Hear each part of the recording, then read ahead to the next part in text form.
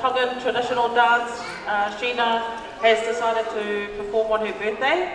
And in the Tongan tradition, the most important person, after the minister of course, is the elder sister of Sheena's father. So in our Tongan custom, the elder sister of the father of the birthday girl is like the queen of the family. So if I can ask Alofa, if you can come forward please.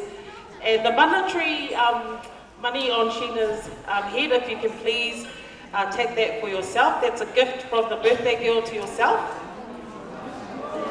So in the Tongan way, it's not the birthday girl that's special, it's the auntie that's also special as well on the day. So that gift is from the birthday girl to the auntie.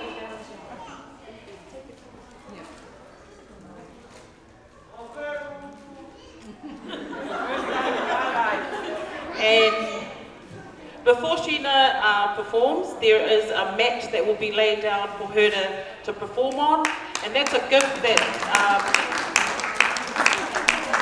that traditional Tongan mat and tapa cloth is also a gift that the mother of the birthday girl has prepared, and that is for the other sister who unfortunately hasn't come tonight, but that's Lanuola. She's over in Samoa.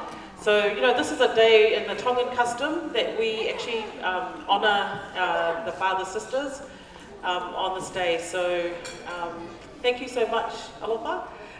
You know, it's not much, but it's something for you to go back home with.